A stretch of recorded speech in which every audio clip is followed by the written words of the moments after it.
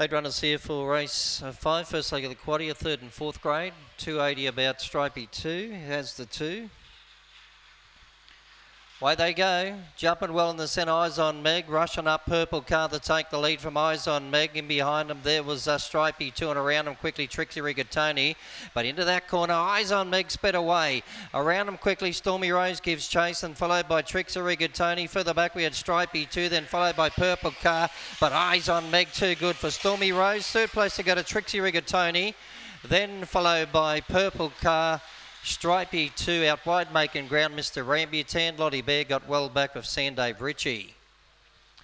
Eyes on Meg, the winner, number 5 for Haley Wooler in 21.84.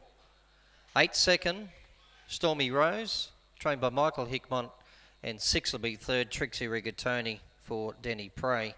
So 5, 8, 6 and 1, Purple Car fourth, 7.46 that first split, 14.38.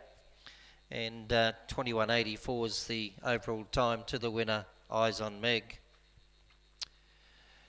So Eyes on Meg, the winner, Stormy Rose second, number 8, Trixie Rigatoni third, and 1 Purple Car fourth, 3.5 by 2.